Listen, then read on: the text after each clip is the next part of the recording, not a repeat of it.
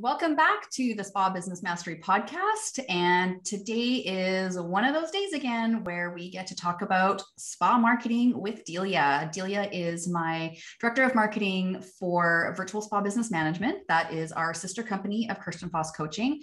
And that is our agency side of the business where we do all kind of more done for you services for the spa industry. So welcome back, Delia. I'm glad to have you on here. Again, I'm chatting about marketing, all things marketing. I know that all of your days. My whole world is filled with marketing. Spa marketing. Okay, so today's topic is, what's the secret to getting more ideal clients into my spa business? So I feel like a lot of spa owners assume that there's this kind of magic bullet or something that they don't know about that generates consistent flow of new clients into your business. When you say that, that's like they're all on this elusive hunt. Yes. I was there. I was looking for the elusive hunt. There's got to be one thing. Yeah. And so what we wanted to bring to your attention to is that it's not any one thing, but there are some things that are much stronger than others in terms of new client acquisition. That's the fancy digital marketing term for, getting new bookings into your business. So this fall, we've actually been talking a lot about lead magnets, or they've been called opt-ins before, for the spa industry, because it's not really done a lot in the spa industry, having these lead magnets. And yet it's one of those places where we feel like spas are, when you don't know and you don't know, you don't even know the question to ask if you don't even know how, kind of what to ask. So we feel that we wanted to bring attention to this lead magnet concept again for you as a new client acquisition tactic. But we want to explain the system to you and why it works. So let's start off with reviewing just quickly, Delia, what is a lead magnet? How can a spa owner identify a lead magnet? Right. So a lead magnet is, like you said, it's part of your client attraction system. So, we really like the systems over here. And so everything, like Kirsten just said, that, some things are actually going to work to your advantage better than others, but they all work as a system together. And so because we've been talking about lead magnets and opt-ins, and we've been talking a lot about our launching clients that we've been working with, lead magnet, and you've all seen them. And even if you have them, this is a great opportunity to tweak your lead magnet that you have. But really, as part of your client attraction system, it's a way for people to opt into your email list in exchange for a free gift, added value, and they would provide their name and email address and get on your mailing list.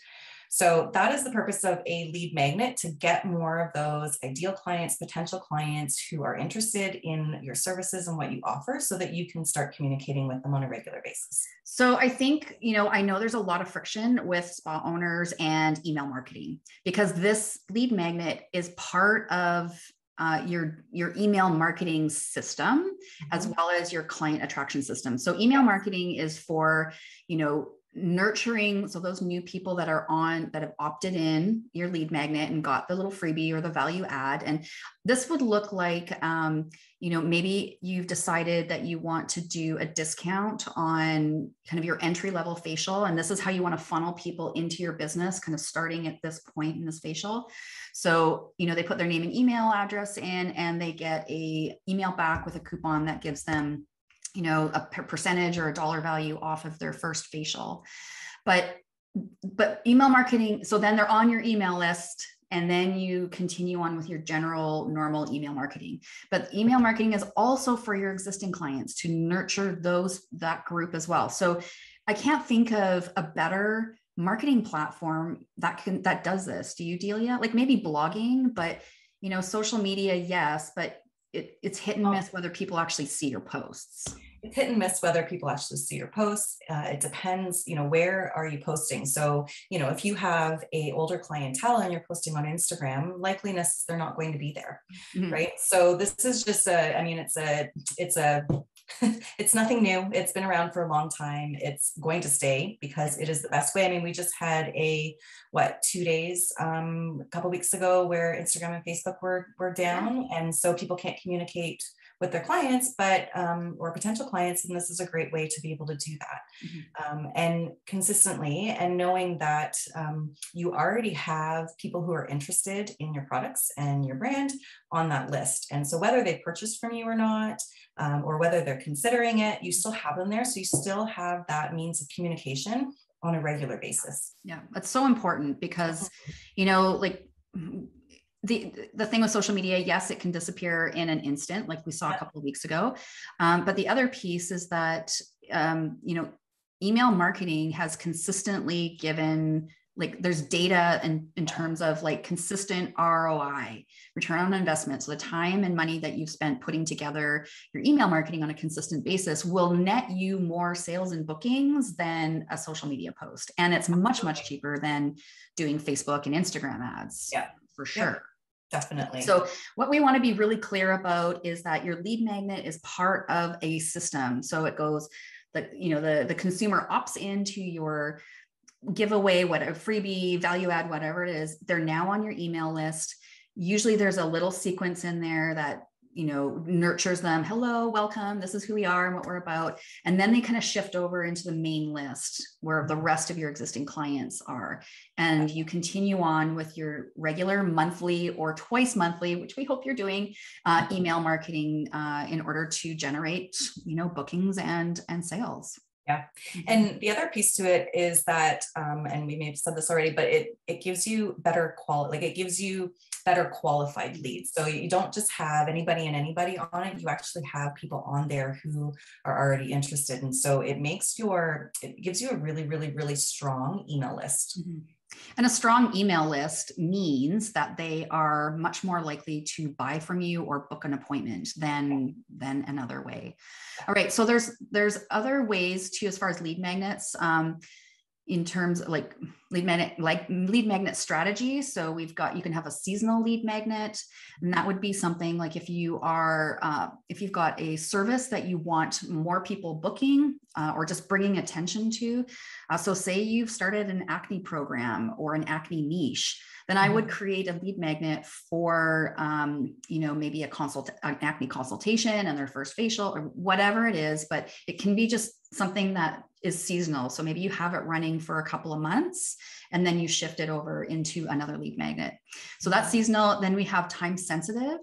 So things like, like an online event, a free online event would be a time sensitive lead magnet. So it's free for them to come to the event, but there's a time crunch on it.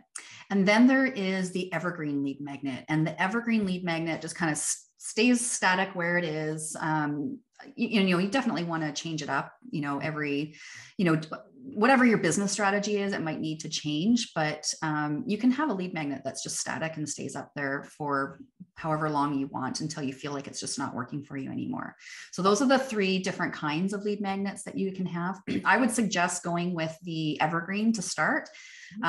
Working with seasonal and time sensitive lead magnets are just a little bit more higher level in terms of marketing and strategy. And if you're really new to this, don't overcomplicate this and make it simple. We all love to overcomplicate. Just straightforward, simple, one messaging, and that's it, not multiple offers. Yeah. So, if you're this is the other piece as far as like, what's the secret to getting more ideal clients into your spa business? This is this piece. If you're wondering how to attract these people out there, wherever they are into your business, this lead magnet is all about building that brand awareness, because you are giving them something. They're giving you their name and email list. That's personal information. People don't give that out very freely. So, there's this kind of little relationship happening. So they're not going to give you anything personal unless they actually feel like you have some sort of value. So this is how you build a really strong brand awareness, attracting those ideal clients into your business that maybe they're not quite ready to buy, but they're sitting on your list and they're open to what you have to say on your emails. Yeah. So, yeah. And so once, you've got them on your email, and like Kirsten said, you'll want to do a little bit of a welcome series, and then they'll go on to your main list. And so even if they haven't purchased from you at that point and they're still interested, they haven't opted out, what you'd want to do just with your regular email marketing is offer a nice blend of educational content. So those would be things like tips, if you've got an events, any new training, any new services, if you've got an ingredient highlight that you want to focus on, or a new blog post that's going out. And so make it a nice blend of more educational type content and a little bit of promotion as well. So that's why we talk about 2 emails per month, because we like to split it up. We don't want to constantly be promotions, because they're not going to be interested. So if you are building up that opt-in and you've got people on your regular email list and they still haven't purchased from you, that educational content is really going to solidify that relationship and position you more as that expert and become more trusted to the person who has opted in. And at that point, they start kind of converting into purchases. So it's kind of a lot of, in our industry, we've often waited until a consumer comes into our business and into the treatment room before we share that education and knowledge with them. But our education and knowledge and experience and all that stuff, we need to be more visible with that and more public with that, because that's how you build. Like, how else are they going to know that you know what you're talking about, right? Well, and how else are they going to know what else you offer? Exactly. Right? Because a lot of times, you can think about it, but how often are we talking to our clients and we forget to talk to them about what we do? We're talking to them about the weekend. So, I've run into that before. I think I've talked about it before, where when I was working in the spa, I had a really, really, really strong clientele of gel nail clients. And that is not what I loved it. And I love my clients. It's not what I wanted to be doing. And so one of my clients ended up booking a sugaring appointment with one of the other estheticians, not realizing that I also offer you also do this service as well. So that's what I mean. So if you should be having in-spa conversations, but if that's, something's missed or clients aren't picking up on that, you have that extra layer of communication with your clients. For sure. Yeah. Thank you for sharing that, because that's so important. It is. All right. Now, once your lead magnet is set up, and that would be deciding what the actual offer is, that would be setting it up on your website, like having a landing page. And a landing page, as far as digital marketing terminology, a landing page is a web page on your website that does not show up on the nav bar, but it's basically it's like a hidden page that, you put your visual, what your offer is, the name and email to be able to opt in. So you're usually going to use something like MailChimp, or what have we got? Drip, Squarespace. We're working in Klaviyo right now with a client, Constant Contact. So, those are some of the things you want to think about. But once the lead magnet is set up, it is not, let me repeat again, it is not a set it and forget it kind of marketing tactic. Okay. That is only the first phase. Once that's done, it's a kind of a bit of a job. But once it's done, you do have a responsibility now to make sure that link gets out there so people can actually opt in. If you just stick it on your website, on your homepage, and kind of wait passively for traffic to come to it, again, that's part of that passive marketing. You hope for the best. You put it out and hope for the best. Yeah, you hope for the best, but it's also called spaghetti marketing, where you throw it at the wall and see what works. So we don't want to do any spaghetti marketing here.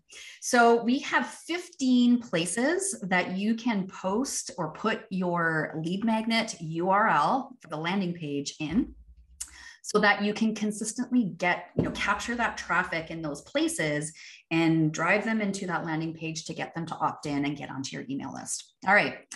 So the first place, for us, it's obvious, is social media. And we're going to start with Facebook. And I would suggest posting your lead magnet URL as a post once a week, but change up the caption. Okay. Don't just put the URL and hit post and expect people to be like trying to figure out why they want this. Tell them why they want it. Okay. And come at it from different angles for different weeks. Yeah. And talk about how it will solve their problems. Yes. And that's the whole thing about a lead magnet. It needs to solve a problem that your consumer is actively trying to solve. It's kind of, when I look at a lead magnet, we often in the kind of the coaching industry, we're giving really good, valuable information, but we're not giving away the farm. We're just giving that little first nugget to prove that we know what we're talking about, to give a little offer, and to kind of create that know, like, and trust factor. The second one, part of this, so you're going to post to Facebook weekly. The second part of this is you can take one of those posts and pin it to the top of your Facebook page. Okay, this is for a business page. You can't do this on personal pages. You want to, and I'll cover the next one here, Delia, number 3, because it all has to do with Facebook. Okay. So the third thing for Facebook is to create a Facebook cover image for your Facebook page. And you want to, you're going to have a place to put the caption and the link, but in Facebook, you also have it's like a shop now button just below your featured image. When if you go in there and check it out, that was where I'd go in and click and edit and put in my lead magnet right there. Okay. And then there's a fourth one for Facebook. There are 4 things for Facebook, is to add it to your business profile. Like, where you can go in and put your website. You can put your link, your lead magnet link in there. Yeah. And your personal one. You've got a personal URL too there. All right. Yeah. You can do the next one. Okay. Well, let's go. We'll still talk a little bit about social media, but with Facebook and Instagram. So anytime you get a new DM coming in, a new follower, you can have a preset script already that says, hey, thanks for the follow. You can talk a little bit about what type of content you put out, the focus of your educational components of your posts, and then you can say, offer them with the link, offer them to check out your new client opt-in, and that will take them directly to the landing page. The other option for Instagram as well is put it into the link in bio. So everybody talks about, click the link in bio if you've got a link tree or any other type of service that you use for link in bio, or you can directly, if you're really trying to drive that traffic to your landing page for your opt-in, then you can just put the direct link, or you can choose whichever platform you use for link in bio and add it to that. But I would also make the part of the caption, part of the bio, to, click the links for your free opt-in. Yeah. The next one goes into the email, so email marketing. So you can add it to your email signature. So below your signature, you could put receive a free, and then whatever your offer is, and link it to your landing page. And then in your email marketing, you've already got your customers who are already engaged with you, who are already purchasing from you. You could send out a ask in your next email, just asking your email list to spread the word. If they want to inspire others who have also, who they want to have experienced the same things that they have been experiencing, then they can forward that on to them. Well, I think it's a nice little, especially if you're doing a new client opt-in, which is probably the most popular opt-in for spas to do, that would be giving a discount or a value add for your very first service. There's also a limited, there's a expiry on that in terms of from the date of download. Yeah. But, as far as, asking your email list to spread the word, you want to come across not like, hey, can you spread the word for me? I need more clients like that. You want to frame it up in a little bit different way, as far as, hey, do you know somebody that would like to try X spa? We have a free gift for them if you'd like to share it with them. Yeah, absolutely. Okay, so website. Now we're onto your website, and there's a couple of little nuggets here of what you can do for your lead magnet. So the first one, you could create a specific graphic for your featured image, and your featured image is kind of like that first big image above the scroll that, kind of gets the most attention. You definitely want to create a pop-up. Now with a pop-up, I know some people are like, I hate pop-ups. Okay, everybody hates pop-ups, but pop-ups are annoying for a reason. A lot of times people have got their pop-ups on like seconds after I get to their website, and that's annoying. Like, I don't even know who you are yet, and you're trying to already get my name and email list. So you can delay the timing on a pop-up. That's a tech that's available, very easily available. And so you can even decide to, so whether it's like 10 seconds or 15 seconds, so it gives them time to move around the site and then it pops up, or do an exit pop-up. So when they click X out of it, it pops up right then and there. But, just because pop-ups, I know there's some other stuff going on in terms of pop-ups, but they still work out really well. And it's still a really valid tactic to use until further notice. Absolutely. Third thing for your website is your blog, including if you're blogging, include your opt-in in the blog. If any of you guys follow Amy Porterfeld, she does this magically. Amy Porterfeld is a digital marketing expert. She really specializes in email marketing and course creation. But if you go into her podcast or her blogs or show notes, she actually has different opt-ins, lead magnets for different types of content. I mean, she's like way pro at this, but if you want to go to her site, you can, get that idea in terms of, where that opt-in would go into a blog. Absolutely. And then on your website as well. So if you have your featured image at the top, you could also, or have a block somewhere on your homepage that is your lead magnet block. So that's another spot there. Awesome. I'll let you carry on with. Okay. Well, I think you just talked about Amy Porterfield. So you talked about how she has it in her podcast. So if you're a guest on a podcast or you have a podcast, then include that in a link in your bio. No. Hold on, Delia. So that is more like if you want to include it. So when you get asked to go be on a podcast, they'll ask you for your bio, because they read it out, and they'll also put your bio on their blog and their show notes, but they also want, they'll give that link in their show notes so that, when visitors or listeners go to their page, they've got that in there. Just wanted to clarify that. Thank you. And then networking events. So, life is getting back to in-person networking, or even if you're doing virtual networking events, include your lead magnet on your business card, so that people can go in and click it. and this is for also if you, so yes, business networking events, but this is also if you guys are, I know some spas do community events like fun runs or markets, or, maybe you have a stand at the golf course on one of the areas. This can be whether it's on a business card or any kind of your marketing material, you want to put that link on there as well. Absolutely.